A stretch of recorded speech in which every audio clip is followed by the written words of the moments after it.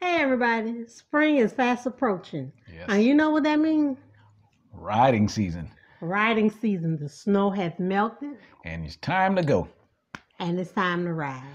Welcome to Boots and Jeans Riders. I am Rich. And I'm Cake. And what we're going to talk about today is your long vacation. Ooh. And what we're going to do is basically talk about some of the things that we've done on our vacation Uh-huh. to help you have a better vacation. In other words, mistakes that you should not make. You gonna tell all of them? We're going to tell as much as we can. No, we gonna say what's on that list that's right here. Right there. That's what we gonna say. Okay, she gave We us have away. a list. We have a list right here. Yes. We're going to keep it pretty relatively short. And, we take super long vacations, and we have taken at least 6 cross-country trips so far. Or more. And we have made some mistakes. We have learned early on when we first started riding long distances. Yep. And we learned some things later on when we continue to ride long distance. So, And we learned some things on the recent trip we just had. yes. So we're going to keep it relatively short, but don't forget to put some of the things that you learn on your trips Right. in the list in the comment section. So we're going to get started right now. You want to take the first one or you want me? I think I could take the first one. The Okay. first one said, well, I don't have my glasses on, y'all, so excuse me while I lean closer. Booking your room way far ahead, further than what you are prepared to ride. Right. You have the miles that you set yourself that you want to ride to, but your room is past those miles. So we've done that Yeah. a couple of times. And one of the reasons we talk about that one is because, we will book a room, especially if you book a room that you have to pay for. Right. And we would book it out, let's say 350 miles out. And then all of a sudden we ride 150 miles and we just getting off the bikes, hiking, having fun, doing what we do. And now you're just tired and the sun starts to set. You're like, oh man, we got to ride another 200 Another plus 200 miles. plus Woo. miles to go. So We've don't done book that. your room so far out. Do what we normally do is what we call sundowners. We're just in an area that, depending on how long we've ridden, and when the sun starts going, then we'll say, okay, now it's time to stay here and book a room. Or we'll say, okay, let's go another 25 miles or so and book a room there. It's not only how long we've ridden, but what we've done along that route. Exactly. So Okay, sometimes that take a toll on us. cool. You can take the next one. I got the next one. Yeah. This next one is overpacking. Okay. We have overpacked. We don't do it anymore. Yes. We have overpacked. So be careful not to do like us. Don't overpack. If you haven't seen our What We Pack video, or I guess packing video, I will put it in so you can watch it. But remember, we have big bikes, so we pack a lot of stuff on our bike. Now, when you watch that video, which I would suggest you go watch it, that is the condensed version. We actually condensed it down from that. Yeah. When you're used to traveling with 3 suitcases and you got shoes to match each outfit. Ladies, you know what I'm talking about. So when I had to condense them about 3 pair of jeans. 3 pair of jeans. Yes, because we were riding with Yeah. like 7 pair of jeans, one for each day, including our riding clothing, Right. and t-shirts and hundreds of socks and all that. And then we realized, after that very first trip, we need to Right. condense this down so that video you're gonna watch is actually condensed. We found out that there's washers and dryers everywhere we go. Yes. So now we don't have to worry about taking that many clothes. We condensed it down and we pack things that we don't mind leaving behind or giving it to someone who's less fortunate and don't have as much.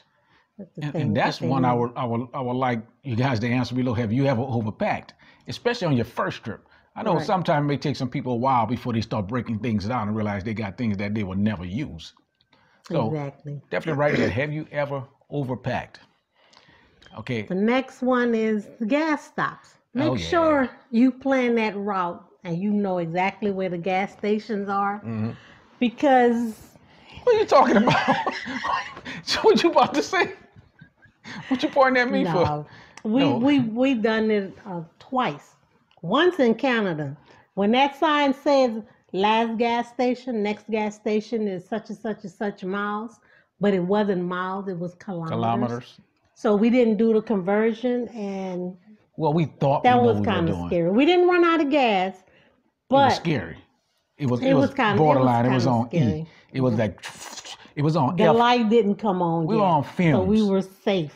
So we actually slowed down, got in the slow lane, and we're doing like 45 miles an hour. Trucks and 35, cars more like 35. passing us fast. Hey, get out the way, blowing their horns. My mom was like, hey. Hey, we thought they were just being nice to us. We didn't Hey. know.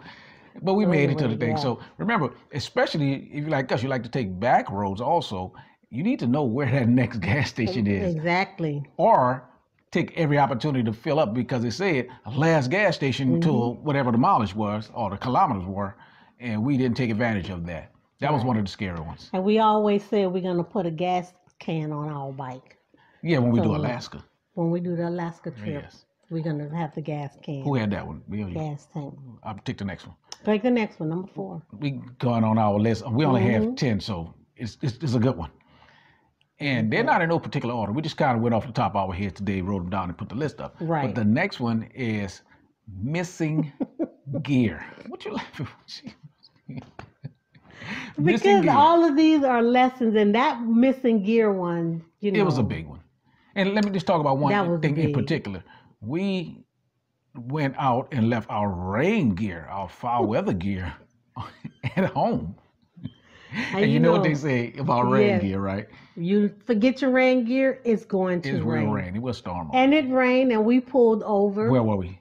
We were in Utah. Yes, that's what I'm on talking our about. way to Bryce Canyon. Yes. And it started raining. So we pull over, look for our rain gear, and it's not there. We couldn't reach it because we left it on the shelf in the way home. garage Well, at home. the weird thing about that is Willie and Melody came over the night before, and we went over our checklist together. Yes. But even though now we can actually pack without using a checklist, but we refuse not to use the checklist because we know there's gonna be that little something that you're gonna miss. So if you have a checklist, learn from us. Well, Go down your checklist, it use was it. packed. The rain gear was packed because we put that on last. It was packed, but we had to get something out the bike. So when we went to get it, we took the rain gear off, put it on the shelf, got what we needed, and we didn't put it back on there. So And why she's big saying we? lesson learned. No, not me. It was you. It was your rain gear. Well, I was my rain gear. We missed. Anyway, we're gonna move forward. The next one is a very important one because it's got safety in mind. Yeah. And that's not getting enough rest. The night before. Yeah, and I always have a problem with that the night before going on a big trip. We're doing a weekend trip, maybe 1 week. It's not a big deal, but when it comes to the big trips, I get anxious, I get excited, and I cannot rest, get enough sleep. Tell them what. We went on a trip, y'all. We didn't discuss this. And the night before, he said, I'm going to sleep. Well, you come to sleep. No, I'm not sleepy yet, but I get my rest, though. I'm well rested when we ride. Well, I'm a light sleeper, too. Okay. But we weren't even 50 miles from the house before he said, babe, we need to pull over. I'm tired. You tired? If you know Patterson, California, High-Five, we didn't even get that far. So, or maybe we have. Well, but anyway. the point is, it's a lesson learned. Know your body. When it's tired, when you are tired and sleepy, pull over. He need to go to sleep 2 days before a ride. Whatever. So anyway. Yeah, I just wind up just standing. Even when I go to bed early, I'm just so excited we're about to leave, we're about to get on the road. Right. We got this thing we call road sick. When you're out on the road and you finally about to make your way home, you get homesick. You want to get back home. For us, we get home and we get road sick. We're ready to get back on the road. So get your bike prepared. Get ready to do this thing and put some of the things that you have done, some of the lessons you have learned in the comments section. We really want to hear that. Whether you took a weekend trip or a long road trip, it doesn't matter. Yeah, let us know about it. Okay, so what's the next one? The next one says not booking a room. Not booking a room. Remember we had booking a room too far? Yeah. And now we have one that's not booking a room that came back to bite us before. Yeah. Because we like doing with that, and I'm going to add this to it, we didn't book because we normally go to this one hotel, Motel 6 in Southern California by the Yes. I know what you're talking Highway about. 101, right off of there. Yeah, We because was we was riding the riding one coast. up first. And we get there and the guy said $185. And For I'm a like, for Motel Motel 6. 6? Like, oh, you He out said, your... yeah. I'm like, you tripping. He said, well, there's a football team here. She being mild right now. She being mild because the camera's on. Let me She tell was my screaming story. and you I ready did to not curse it. scream. You were PO'd. I said, why is it so much? He said, because there's a football team in town and they're right across the street. Well, what does that have to do with me? I don't even... See how you getting a little upset right now? Yeah, Just I telling the am. story? Every time I think about it and tell the story, yeah, I get upset. It wasn't upset. Come on, it's a football team. I said a football team. I said I don't give a care about the football team that's here. I said I don't even like them. You know the team with the star on the helmet. I don't like them. Was not being as nice as she telling you guys right now. She was upset. Anyway, we wound up riding to the next 100, not even 100 miles, about 70 miles in the dark, and we wound up getting to our location about 12:30. 1:30. Mm-hmm. Even though we had our heated gear on, we was riding the coast and it was freezing. So remember, to book a room, if you need to book a room, don't wait till the sun is all the way set. And also, make sure you find out what event is going on in that area. Yeah. Because, you know, the hotels will... They will jack their prices up no matter what. Even for football teams. Football teams. Anyway. Sorry, team. What's the next one? What was that? Not booking a room? Oh, not booking a room. Rushing. You're on a vacation. Take your time. Don't rush. We rushed from Utah on our way to Arizona. And that was, we was getting in late at night that time also. Yeah, we was getting in late. But we had already had the room. We kept seeing the signs, watch out for animals, next 75 miles. Really? Okay. But it's dark, so we missed some things. So we just wanted to get to where we were going. From point A to point V. Right. But we just put a light to it and say, hey, we'll just make it a bike trip and go back. Yeah, so what we wanted to see. What we do, like most riders do now, we learn from that lesson is instead of leaving late, sleeping in when we don't really need to, just kind of leave a little early and get to see the things that you want to see. Right. Yeah. So that was the time where I was going to Grand Canyon. I had all the problems with my tire. Yes, that was that. Okay, time. moving on. Moving on to the next one. Not checking the weather forecast. Oh, yeah. Oh, boy, that was a doozy for us. We done had something like that before, but the one, I know which one you're going to say. Yeah, we were in Omaha, Nebraska. Yes. And we stopped for the night. And we didn't check the forecast. Had we checked, we would have went a little further ahead and got ahead of the major storm that was coming in. But we stopped and we was like, oh, a storm is coming in. Let's call to see if we could. The storm was coming in the next day. Yeah, it was coming in the next day. This was a Thursday. So I called to find out if there was still rooms available to add on another night, another stay. Right. So he said, yeah, okay. I said, we'll stay in the same room. He said, yeah. I said, same price. He said, yes. Because it was I Thursday. said, okay. And it was a Thursday. So Thursday prices are cheaper than the weekend. Right. So by being that Friday would be the extra day, they raised the price up. So he said, yeah, okay, yeah, you'll stay in the same room. I'm like, cool. We don't have to pack up and move. We stay in the same room. Like, okay, great. Then we left to get his dinner, and steak. He ate the best. Well, go ahead, tell him about that steak. It was probably the best steak I ever had in my life. Mm-hmm. And I told Stevie Foe that we come back to Nebraska, we going out together, and we going to get us some food. But when we coming back, we decided to stop at the front desk. Well, she stopped at the front desk to make sure that I was getting ready to pay for the room. And make sure we actually had it booked. Have it for the same price. And the same price. He said, yeah. He said, yeah, you're booked. I said, for the same price. And he said, no. I said, what you mean, no? I said, less? He said, no. I said, so more? He said, no, zero. You guys are on the bikes. The bad weather is coming in. That next night stay will be on us. And yes. I thanked him. Yeah, we got a free night stay, so that was a good thing. Free night. But that one is basically check your forecast. Mm-hmm. And remember the time we was riding and we walked out the room and the sun was on us and it was nice and warm and we did not put our heated gear on. We got on the freeway. I always say North Dakota. You say it was Montana. Anyway, we got on the freeway and it was freezing. It was almost like 40 degrees. And you know, you riding on the freeway and it's 40 degrees. We pulled over the next exit, put our heating gear. No, that was Nebraska, leaving Nebraska. Oh, was it? For this Yes. trip, the trip we talking about? Mhm. Oh, okay. My That bad. was the same day. We was leaving. Sorry. And it was freezing. We had Yeah, to pull so over and put on our heating gear. the next thing that I don't know if we would call this a mistake, but it's something that we do that I know we never gonna stop doing, and we know you all do it also. Come on now, tell us. You know you're gonna do. Watch, and that is overeating. When we out on the road, we're not trying to stay on no strict diet, and what we love, Buffet. buffets. We find a buffet. It is on. We went in the buffet on the bikes. Right. And Ate all we can eat. You know, buffets, all you can eat. we still do it, so I don't know if that's we want to consider a Came mistake. out looking for the car, Yes. and it wasn't there. Realize we on a It was motorcycle. on the motorcycle. It's not a good feeling. And we was like, "Ooh, sure wish this buffet was attached to a hotel. We would have got a room that day." So come on now. But I wouldn't say that was a it mistake, but happens. It's not a mistake.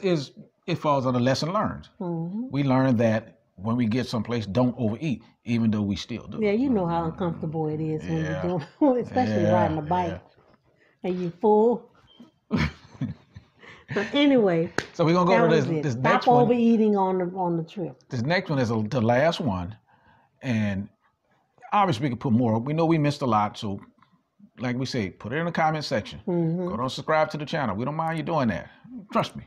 Right. And the last one is to relax. Definitely, you need to relax, and this goes with all riding the church, not just long trips, but when you're on a long trip, it really applies, because if you set your mileage 300, 400 miles a day, remember you out in the elements, and that wind is beating you up, the weather is changing, the weather is beating you up, and you just need to relax. If you tense, you know, you ride, you're gripping the handlebar, even when you're passing trucks, or if you feel a breeze blow, you grabbing it. At the end of the day, if you every single day, even if you only rode 100 miles, if you beat up at the end of the day, it's probably because you wasn't relaxed. Probably had nothing to do with your bike. Even if you had the world's most comfortable bike like we had, you know. Just say, relax, Cake. Just say relax. Tell yourself to relax. And say it out loud. It works. Right. And say it out loud. You just kind of just relax, and you can go as long as you want to go without even being beat up or tense at the end of the day.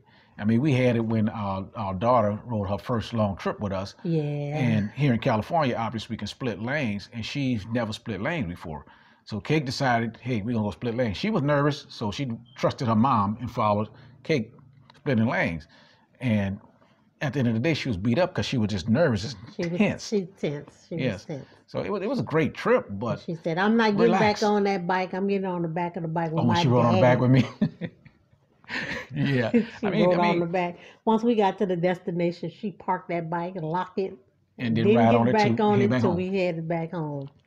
So anyway, that's what we have right now. We only have 10. Trust me, we can put more.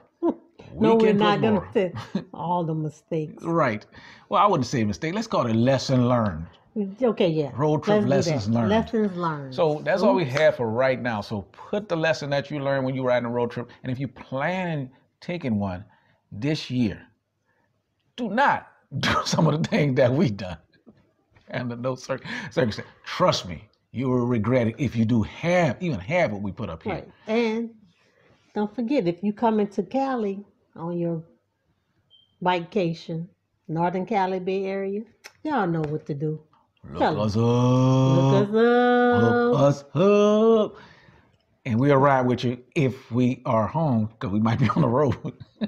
Anyway, that's all we have for now. So remember, if you're out riding, ride long, ride hard, ride strong, and most importantly, ride safe. I'm Boots and Jeans Riders. I'm Rich. And I'm K-A-K-E Cake. Cake. And we out. Peace. My earring fell. Go take that trip.